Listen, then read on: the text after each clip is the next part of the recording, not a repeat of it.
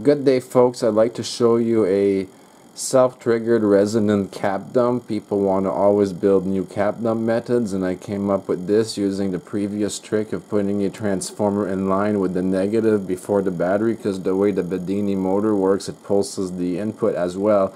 And I was originally using that as an extra energy tap, but I figured that if I rectify the secondary of this primary energy tap, I could use it without a capacitor to trigger a NPN transistor as a switch.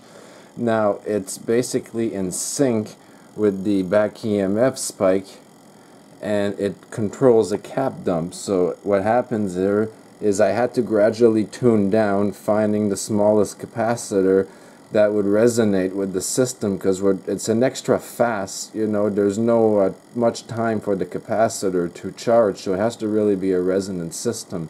So I picked the best capacitor that works, and I have the scope here on the transistor side, so it's working very well. I'm getting a pulse of 29 to 30 volts. I don't know if I can get it there, it's hard to see. But there's the 30 volt spike you're seeing, and that comes from the transistor switching here, this little capacitor.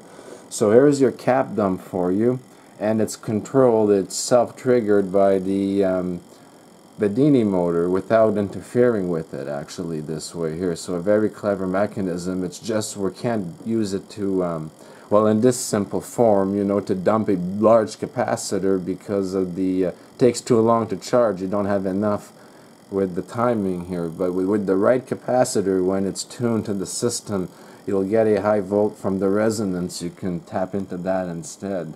So that's an alternate way. It's a very simplified cap dump, but it's just to prove the concept that we don't need to do expensive and really complex triggering circuits and oscillators and controllers. It could be very crude and rudimentary, and it will work. So I'm sure we can enhance this system even more. I just wanted to show you this trick in case you are interested in it. So it's a different way of doing it.